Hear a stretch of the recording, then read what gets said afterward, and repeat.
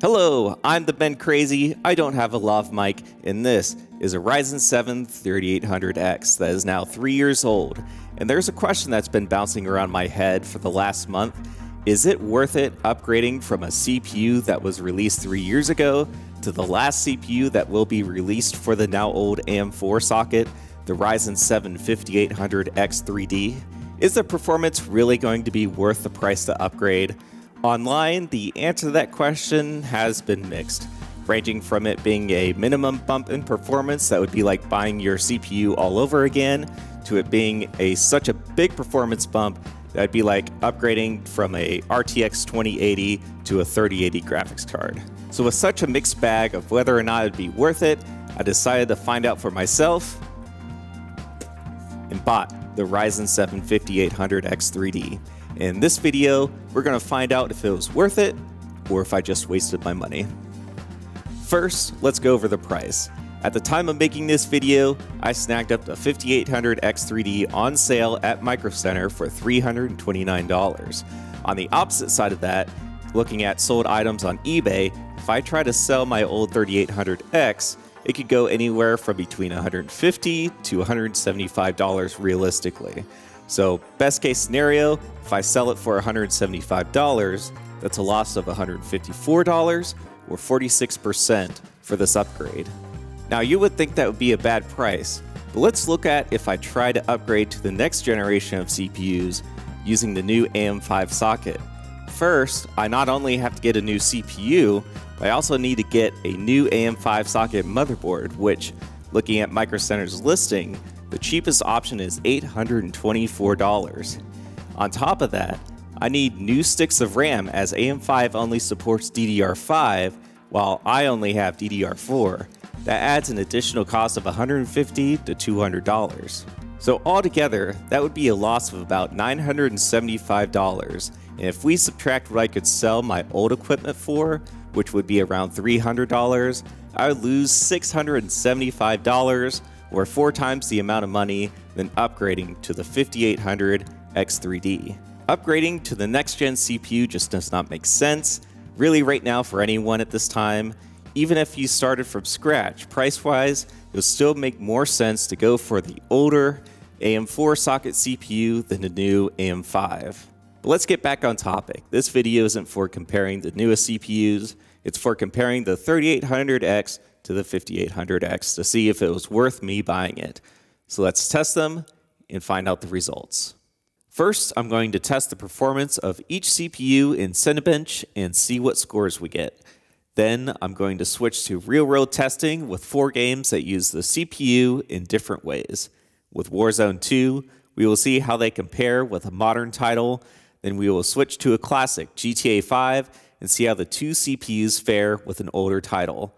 We will then switch it up and try emulating Motorstorm Pacific Rift on RPCS3, and lastly, test with iRacing, one of the most demanding games for single-core performance. For every game, I will be testing in 4K and HDR if available, as that is my current setup and most likely the future target for gaming. I will also be recording with OBS at the same time as benchmarking. Outside of that, I have 32 gigs of DDR4 RAM, running at 3600 megahertz, an NVIDIA RTX 3080, all on an ASUS B450F motherboard, with the correct BIOS firmware for each CPU. As always, chapters are available in the description below, so you can skip around the video to what interests you the most. Starting off with Cinebench, it should give us a synthetic performance breakdown of both CPUs. For the results, the 3800X got a score of 4,667 with a single core performance of 484. On the 5800X3D, we got a score of 5,440 with a single core performance of 555. That is an increase in performance of 14% and 13% for a single core. Now on to real-world performance, starting with Warzone 2. It should give us a good look at modern gaming performance between the 2 CPUs. Unfortunately, during my testing, Warzone seemed to be more bottlenecked with the GPU than any of the CPUs, with numbers between them within error.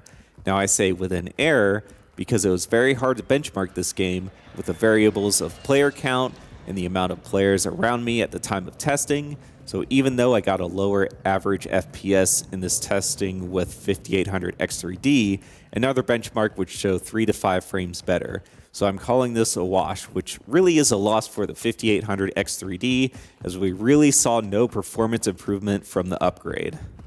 Now on to an older title, which is GTA 5.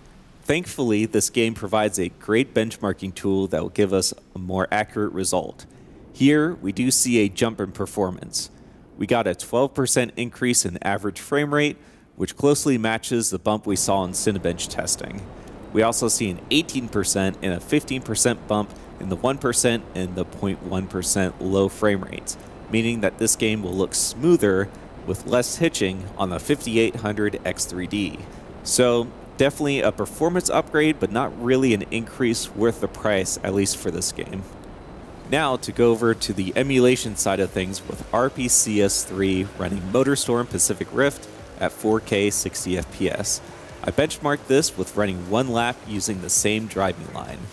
We do see a small 7% bump in average frame rate, but one thing to note about this game is that it's locked at 60 frames max, meaning we're not going to see a performance bump here. Instead, we see a massive performance gains in the 1% and the 0.1 low frame rate, with an 18% and a 44% increase, greatly improving the smoothness in gameplay compared to the 3800X. In this game, I definitely noticed a difference. It was way more playable and was worth the upgrade for emulating on RPCS3.